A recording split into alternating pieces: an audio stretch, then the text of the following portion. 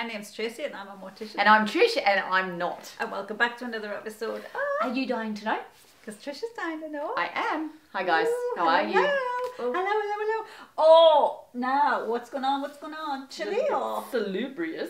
I don't know, I just like the bright colours. I think it sets off his lack of eyes. It does set off his lack of eyes. It does. It just makes that blackness pop.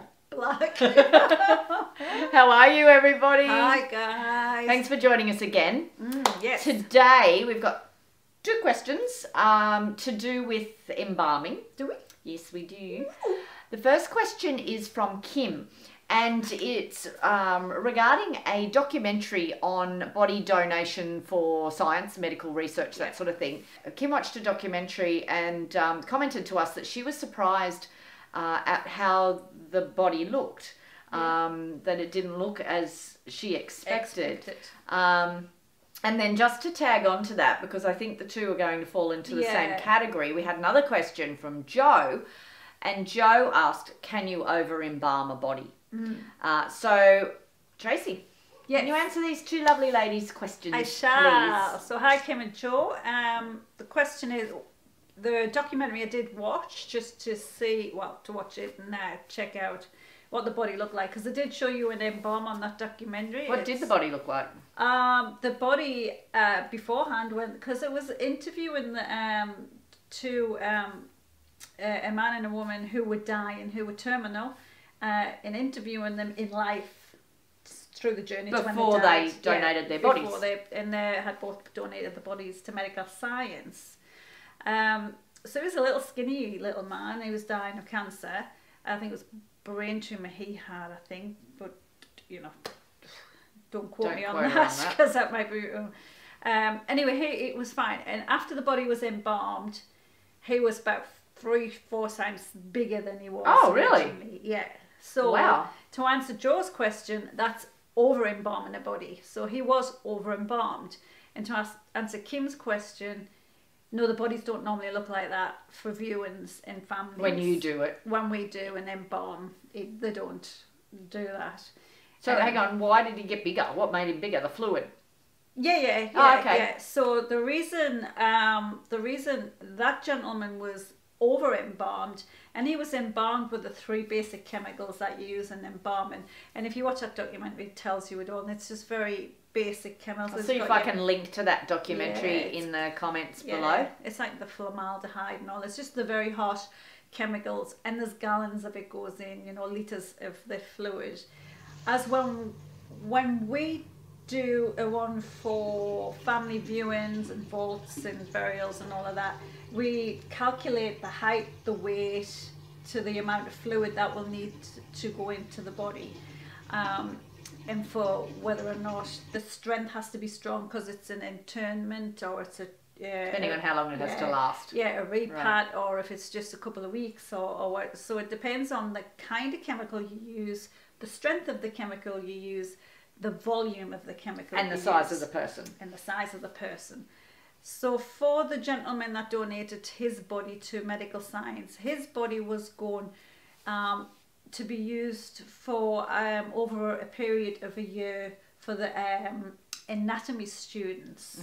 You know, so the anatomy students were going to cut his body open it open, look at the organs. So it had to be over embalmed and with a strong solution to preserve it for a long time, because it's going to be in and out of refrigeration, to preserve it for a long time. And also it needed to be inflated bigger. So they make the tissues, they flood the tissues with chemicals to enlarge everything. Right. So it pads up, because when you're a little skinny old man and you know you're a little emaciated, you can't really get into all of the organs, and it's all bone. So they purposely over embalm the body. Right. Okay. So it's on purpose. Okay, now hang on, you mentioned an interesting thing just then, which we've had a question about before, and I think we've already answered it, but we'll touch on it again. And you said, because he'll be in and out of the fridge. Yeah. Do you have to refrigerate an embalmed body? You don't have to refrigerate an embalmed body. There's reasons you will and you won't. So if I embalmed a body that's going to be held for a couple of weeks I probably won't put it in the fridge because it doesn't need refrigerating, Right. because I will have calculated the strength of the person to be embalmed to last a few weeks or a bit more. Yeah. And so I just keep an eye on them and make sure that, you know, There's they're no clean, deterioration. there's no deterioration, Okay. moisturising the skin Yep, constantly. that's right. We have Yeah. touched on this. And So if I we will do- link to that video. Yeah. And if we do put them in the fridge, we still have to moisturise and still have to check for condensation and everything like that. Right. So, Okay. yeah. But All right. he was definitely over embalmed. So Kim, he would, you know, he wasn't for viewing, as in the family were going to view him, or the. Because obviously, if you did it like that for a viewing, everybody go, oh, he didn't look like that. Well, that's right, because he didn't look like No. him. And I watched it and went, yeah, I can totally understand why Kim thought that, because I was going, whoa, yeah, they've definitely over embalmed that body, and that's the reason. We can, when we're doing embalmings in the mortuary for viewings and things, over embalm by accident.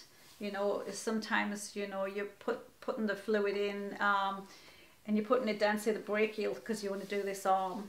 And then sometimes if you're not careful, you might over embalm the fingers and they go a little bit more puffy than you want them to, and you go, oh, and you just if you massage it down, you will get it down. And sometimes we might over embalm the eye a little bit or the lips, but don't panic, because usually after about 12 hours... Don't panic, people. Don't panic. If you do it, don't panic. It usually subsides and settles right down. But this gentleman was way over embalmed. Okay. It would not, you know, come down. There's Interesting. Over embalming in being exaggerated for the fact that he was going to be in the anatomy labs for a long time. So it was a fascinating documentary, and it was good. But Kim, yeah, your loved one, if you ever wanted them, ever seen anybody, hopefully they wouldn't look like that at the viewing. Hopefully. Good to Yes. know. All right, So, yeah. thanks, Trace. That's awesome. Props. So that's us for today. That's it. Yes. All right. Cool. Yes. Thanks Thank for joining you. us, everybody. And Don't thanks for forget, the I'll questions. link to that documentary down below Yeah, I'll if find you're that interested in seeing. documentary. Apparently, it's a bit of a tearjerker. I haven't seen it yet. And there's 2 episodes, so you know, yes, just watch it. Trish, get your hankies out, because it is definitely a tearjerker. I cried all the way through. It's really sad because you're watching them from all the way through. From dying and then donating their bodies to science and everything and all of that. Interesting, though. Yeah, my mother-in-law's going to donate her body to medical science too. Good on you, Audrey. Yes. it Well is. done, Audrey. Yeah. So, Doing her bit for the world. She is. Yeah, she always saying it. She said it for years. Thanks, guys. Okay, Take thank care. you. Stay Take safe. care. Oh, I'm fully vaccinated. Yeah. I'm half vaccinated. Halfers. Half. Halfers. What's that? Halfers. Half I don't know. vaccinated. Because I've got to wait longer for my second vax. Even though I had my first one before you. It's because I'm older, yeah. I've had the old vaccination for the old people. No, it's not. No, it's not. Okay, stay safe, guys. Go and get your care. jab. Stay safe. See ya. Stay safe. Bye. Bye.